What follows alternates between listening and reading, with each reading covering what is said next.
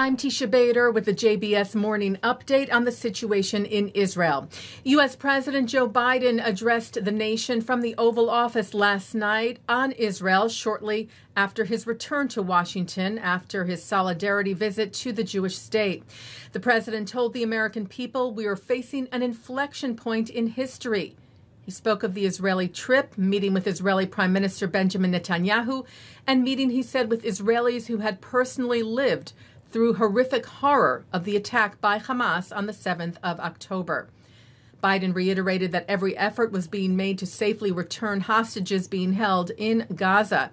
and also spoke of the ongoing war in Ukraine, and shared why he said making sure Israel and Ukraine succeed is vital for America's national security. Biden said he was going to send to Congress an urgent budget request to fund America's national security needs to support our critical partners, including Israel and Ukraine,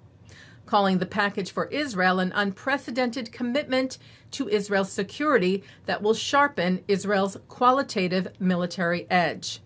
and that the overall security package is, he said, a smart investment that's going to pay dividends for American security for generations, help us keep American troops out of harm's way, help us build a world that is safer, more peaceful, and more prosperous for our children and grandchildren. Meanwhile, rockets continued to be fired today from Gaza at southern Israel. Rockets also fired at northern Israel, the IDF saying that Israeli troops also came under fire from the Lebanese border and returned fire, and that an IDF aircraft operating in the area took out 3 Hezbollah terrorists identified in the area of Israel's border fence.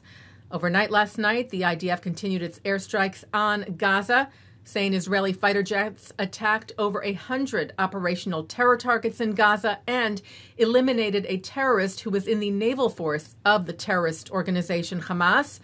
and that the terrorist took part in the murderous terrorist operations in the Gaza Strip.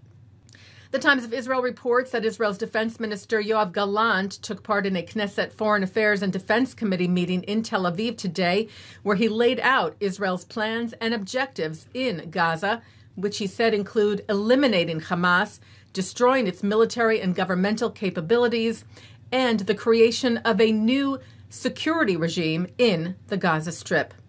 We will have more for you on these stories and continue our coverage on the JBS News Update tonight.